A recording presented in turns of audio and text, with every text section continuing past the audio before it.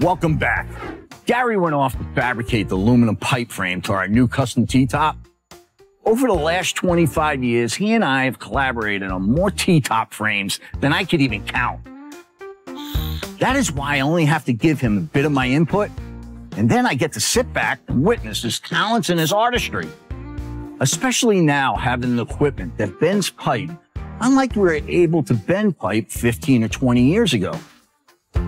Gary fabricates each pipe using both old school and new school methods, not to mention a fair share of geometry and physics. By using both a hydraulic digital pipe bender and a pipe roller, he's able to fabricate the components with the shape and the bends that makes each one of the Metan T-tops custom in its own right and design. Designing and making each one of these components is only half the artistry. The other half is his tremendous ability to weld these parts into what most would consider a masterpiece. Not to mention, when he's welding, it sounds like an orchestra, where sometimes I walk by him and I swear to God, he's welding to a beat of a song.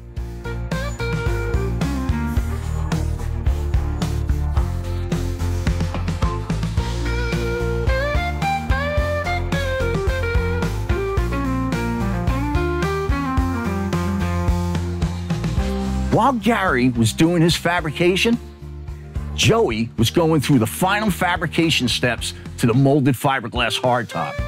Our fiberglass hardtops are sandwich constructed with 2 skins between 7-pound foam core.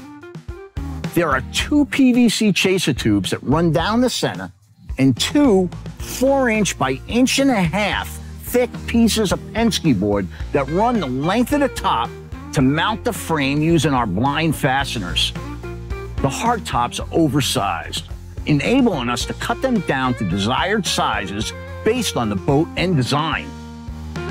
This leaves our edges rough, so after we're done cutting it down to size, we need to then plunge router to remove 1.5 inches of material, enabling us to backfill.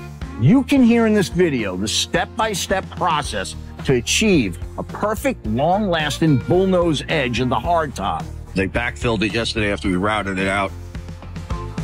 Joe is applying skim of Piranha just to fill in a couple of our lows so we can then run our router bits around the edges. You need everything nice and smooth, so our roller on our router rolls over a nice smooth edge and gives us a nice, consistent round over.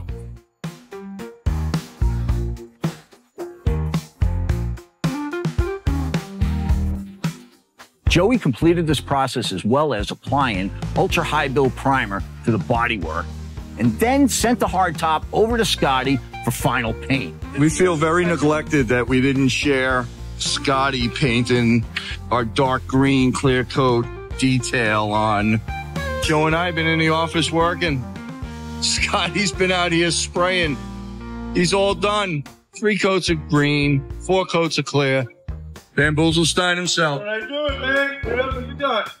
With now only the hardtop and the T-top left to have this vessel fully assembled, Joe and I loaded up the boat to take it out for its first sea trial, as well as mark the waterline for the application of the bottom system. Nice. Push button. I'm good.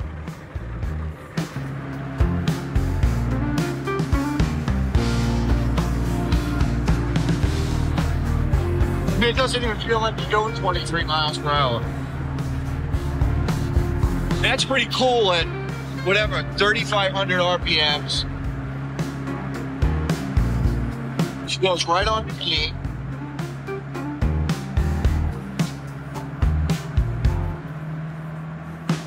The boat ran fantastic. With the 300 horsepower and way more torque than the original 250, we achieved 40 miles per hour at only 4,000 RPMs. We double-checked the systems one last time, brought the boat back to the shop.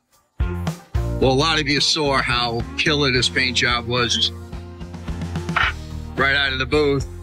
At night, Scotty shot it. But we still go through a a wet sand and polishing process to make sure that we make it in its hand. My nephew Paul from PD Designs added a couple of small vinyl details to the console and the motor, adding to the final custom look of the vessel. I keep telling him that this one little graphic that he's doing is going to make the whole boat. Stand by. Moving the boat back into the assembly shop to install the T-top, JB was now ready for its return to the Clancy family and the Boston waters.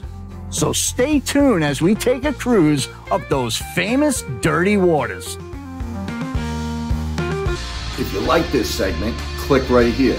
If you like this segment and you want to watch the whole episode, click right here.